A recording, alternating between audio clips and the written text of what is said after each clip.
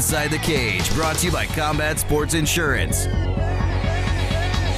Welcome to MMA Inside the Cage. This week, we'll direct our attention to Sweden for the highly anticipated Superior Challenge 8 card. And in the second round, we'll talk to UFC heavyweight Stipe Miocic getting ready for his big UFC on Fuel main event, plus 12 more finalists for Clip of the Week. I'm your host, Cyrus Fees. Next to me, the man that just got back from outer space, Casey Oxenine. Well, I've been on a little trip. Of course, I had my wisdom teeth took out last week, and that was something else, a lot of medication. But I brought these to you. What is this? Well, it's my teeth. I told the guy they were getting ready to put it in hazmat, and I told him that my co-host could use all the wisdom he could get. Oh, God. Maybe he can match those multiplication tables. I have problems with my multiplication table. Thank you, Casey. Let's get right into it with your MMA news, Flurry. The UFC cards have been shuffled more than ever in the last 2 to 3 months, and UFC 153 in Brazil is a whole new card. Two things I want to talk to you about, partner. Aldo is out due to the motorcycle accident. Do you think the UFC should put in some rules, for recreational activities like, skydiving and like doing stuff like motorcycle riding? Well, that's a problem, isn't it? I mean, that's a huge loss, even though they were able to really pack it up and replace it.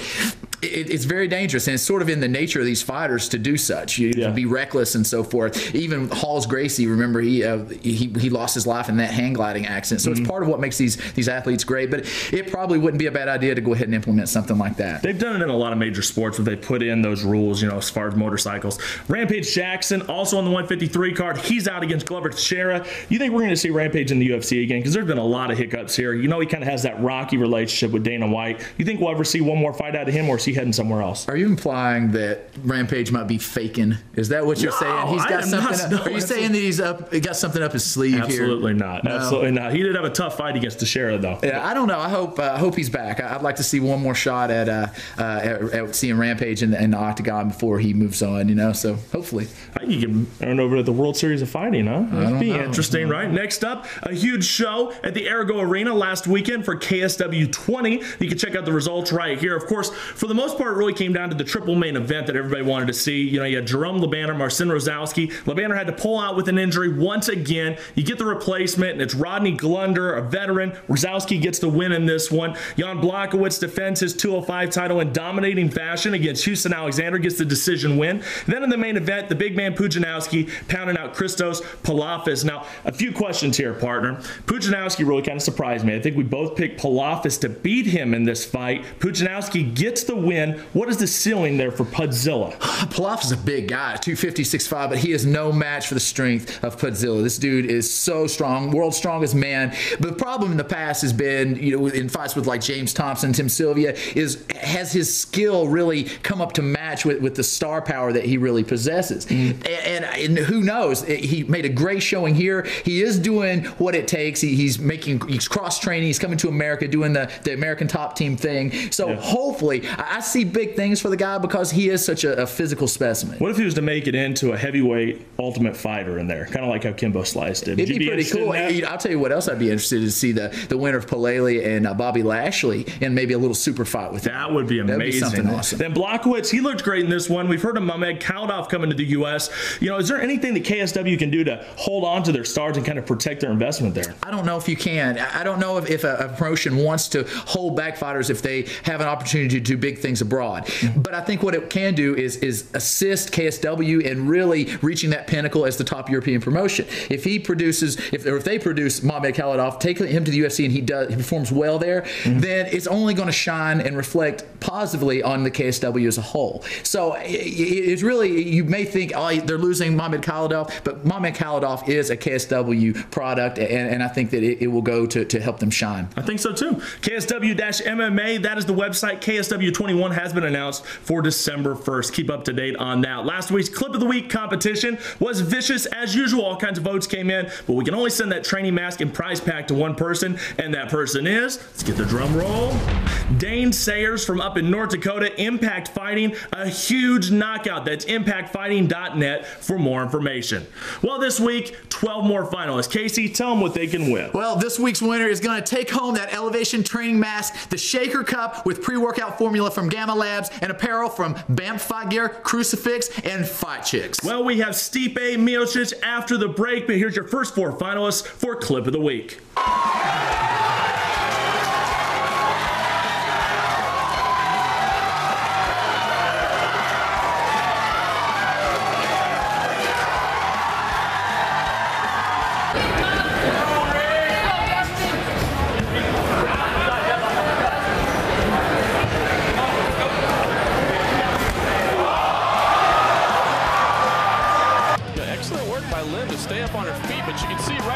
Norman switching to the choke. Wow, excellent transition around the back. Has the rear naked choke. The right arm is under the chin. Switches fully around to the back, and that's the tap. Not normally the aggressor. Oh, what a right hand by Keto Andrews. That was a huge right hand by Keto Andrews. Something happened in Justin Baseman. He tapped. Something happened in Justin Baseman.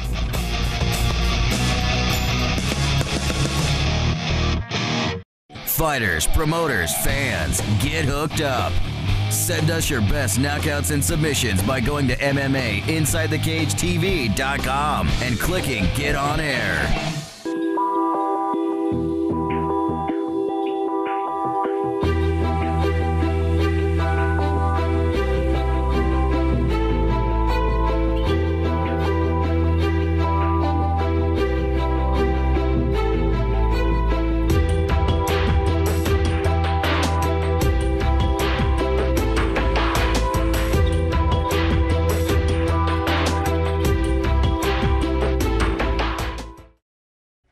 In the very dangerous sport of mixed martial arts, one company has your back. Combat Sports Insurance is the Southeast's newest entity, insuring events, promoters, and fighters as well. Owner Jeremy Augusta, an area leader in insurance for the past decade and current MMA fighter for Team Oxendine, is focused on bringing the best coverage to your event and your fighters. Combat Sports Insurance. Call today at 423-571-2519 or visit combatsportsinsurance.com. The most spectacular event is coming to Abu Dhabi. Be part of the premier fight sport event in Abu Dhabi. Abu Dhabi Warriors. MMA Inside the Cage, brought to you by Combat Sports Insurance. And welcome back to the show. Of course, we're going to have Superior Challenge 8 coverage coming up in the third round. But right now, let's shift our attention to the Gamma Labs live link. We have Stipe Miocic, UFC heavyweight, getting ready to headline UFC on Fuel 5 from Nottingham, England on September 29th. Stipe, welcome to MMA Inside the Cage. Always great to have you on the program. Hey, thanks so much. I appreciate you guys having me on. Now, Stipe, Stefan Struve is 6'11" and has a huge reach advantage, which is something that's new to you. How do you plan to neutralize that? You know, Travis Brown and Roy Nelson, they were both able to do it, and it was their key to victory. What's it going to take for you to become that new sheriff of Nottingham? Hopefully, implement my game plan that I've been working on for the last 3 months. So hopefully, but I got good reach, good all around. So, just got to do what I do and, come out with that W. Now, Struve is on a big 3-fight winning streak, taking out LeVar, Dave Herman, and even Pat Barry. He has shown to have legit submission skills. Is this something that concerns you, and what is your game plan should you end up on the ground with this guy? It's taking my time, not putting myself in any bad positions, being smart at what I do. And, hopefully I can implement some punching too. That'd be great. Now, Stipe, we can't wait to see that fight. But let's talk a little bit about the heavyweight division. Alistair Overeem is a guy that's getting ready to come off suspension, and everybody kind of suspects that he's going to be right back in the title hunt. Being that he was suspended for the high testosterone, possibly PEDs, how does that make you feel since you're up and coming up the ladder and a guy's just going to jump ahead of you after he's been suspected of cheating? I mean, I think he made a mistake, I think, everyone makes a mistake, but he's also fought the best, beat the best. I mean, the guy's been through it all. He's fought all around the world. I mean, you can't really say much when the guy's fought everyone, and beat everyone. Now, most people know that you did come up through the NAAFS, which is a company that we love here on MMA Inside the Cage. Now, they do have a pro-am going on there, and of course, you've seen how that works. Do you think that amateur MMA should be involved in mixed martial arts, or do you think it should just be strictly professional?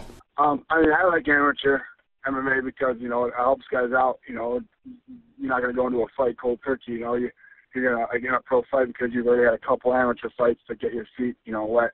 And I think it's a great opportunity for guys to get better and work on their skills and know where they're at in the sport.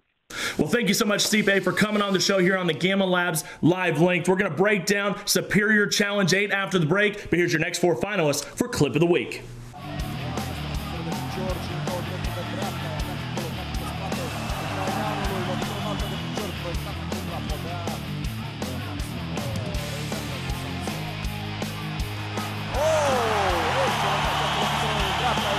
Using his jab to keep that distance, engage his distance. Yeah, I think Fallon is better standing up here with Woods. Nice left, two nice lefts by Woods. Oh, there it is. Oh my gosh.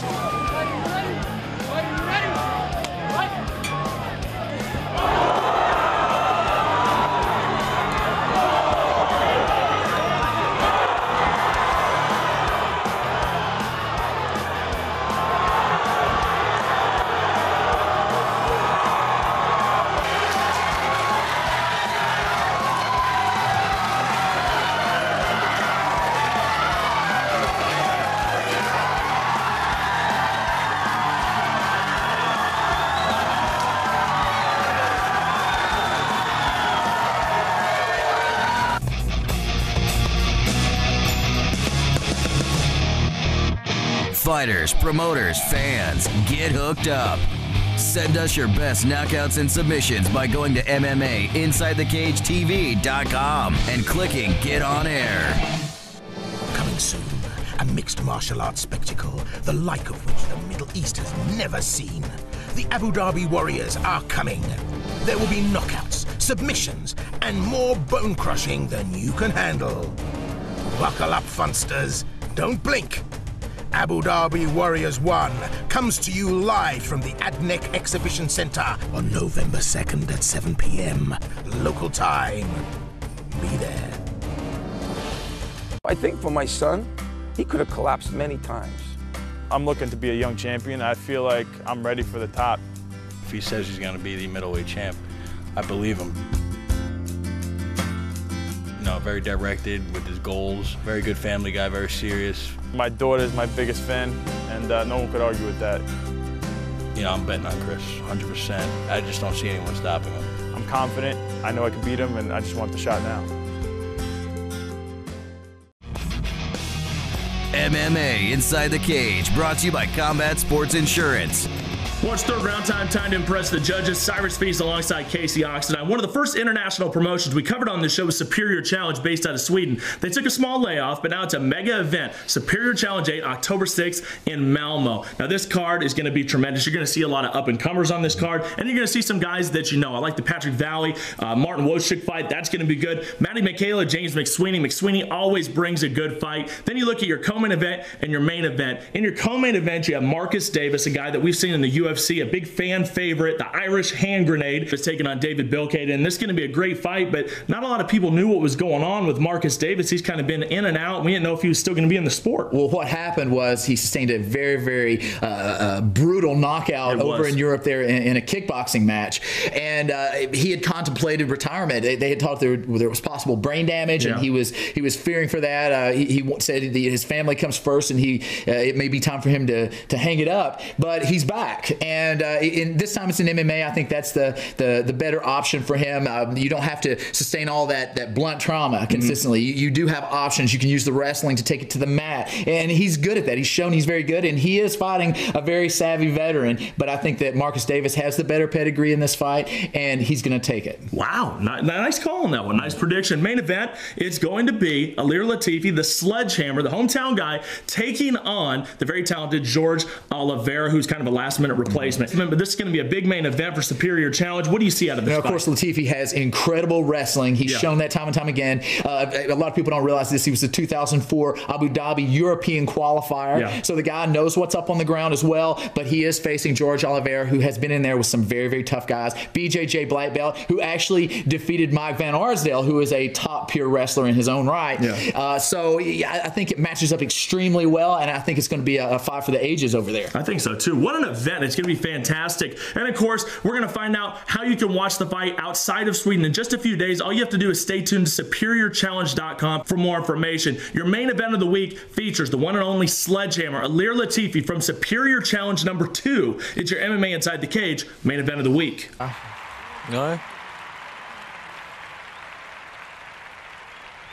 Det ska man inte säga heller. Det vet man aldrig. Alla förberedelser är de på alla plan.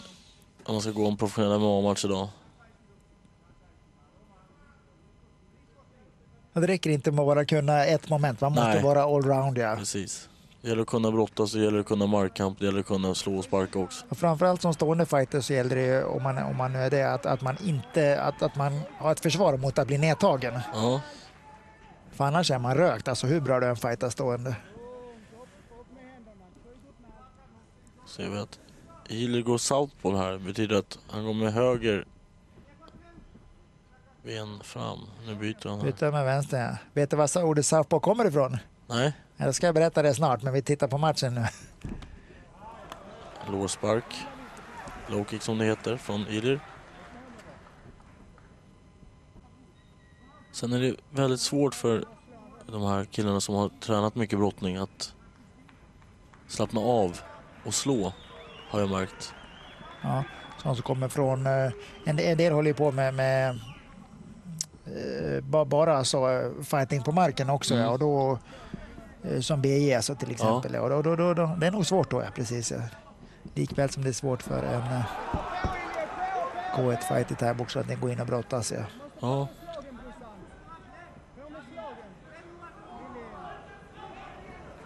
Så att när man tränar grekromersk brottning också, de tränar så pass hårt och så pass ofta att det blir så mycket rutin, det sätter sig så mycket i bakhuvudet liksom, att det är brottning. Det är svårt att ta bort det där. Ja, det är nog så. Det är rimligt att det är så också. Ja, det är så fysiskt. Det är liksom, man måste vara så stark och det är inte så jättetekniskt, det är mycket styrka. Medan boxning är mer teknik och...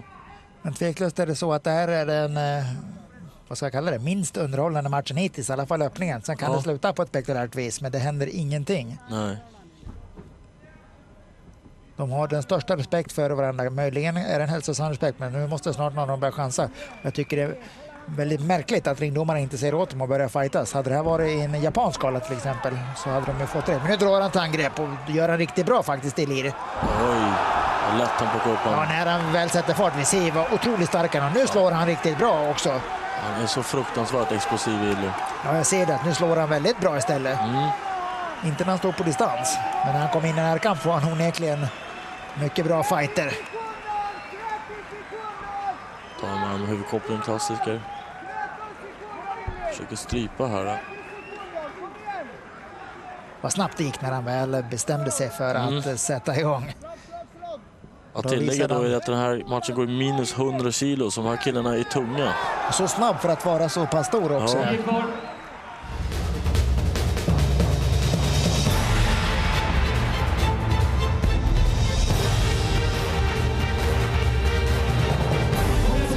Set 3 och 4 i ordningen. Rond 2 då. Ile Latifi mot Roman Milhoka. Och det är svensken som vi har till vänster i bild nu. Båda killarna har brottningsbakgrund och de gör sin professionella debut här ikväll.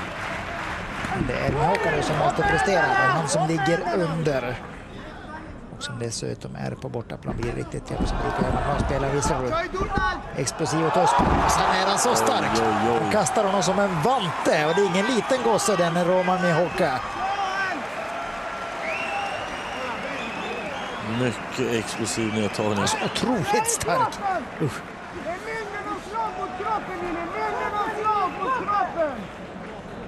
Han är helt slut i led. Slå han mot kroppen. Han är helt slut i led. Slå i led. Han nog ser mörkt ut och där ska väl domaren kliva in snart, va? 3-4, då fick han vakna till liv igen, Roman. Ja. Han gör liksom ingen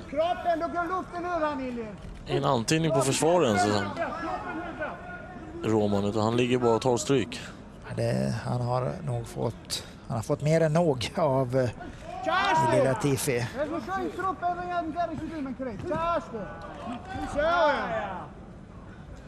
Ili jobbar bra med Grand Pound här. Bara jobba på han. Och så jobbar du. Roman drar gard här på Ilir. Gard är alltså när man är emellan benen på någon. Och det är bra smällar. Riktigt grym vänsterkrok. Som faktiskt tuffaste knockouten hittills. Tveklöst så under galan.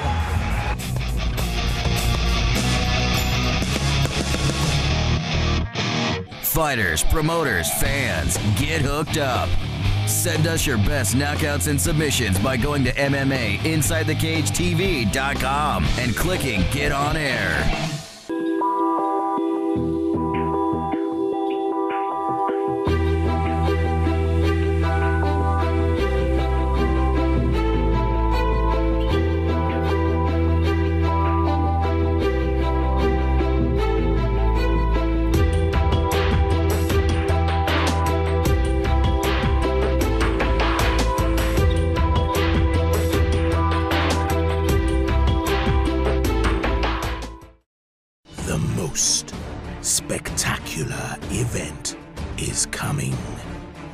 Abu Dhabi. Be part of the premier fight sport event in Abu Dhabi.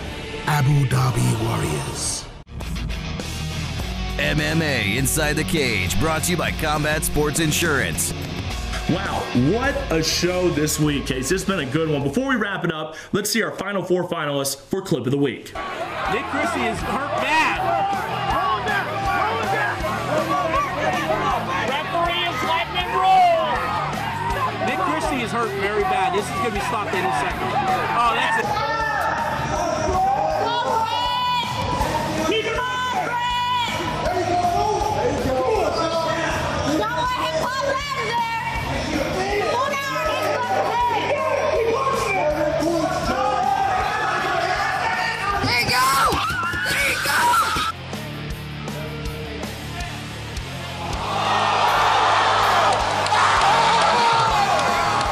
30 seconds. The spinning moves again. And that makes a dozen a dirty dozen. Let's see them all one by one.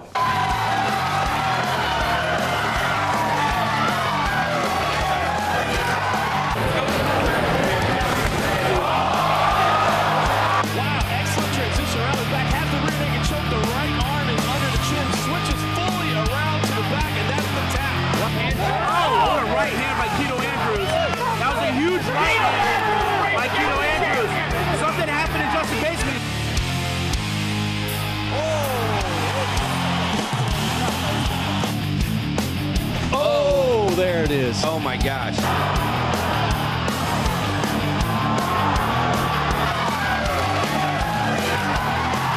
Nick Christie is hurt very bad. This is going to be stopped in a second. Oh, that's it. There you go!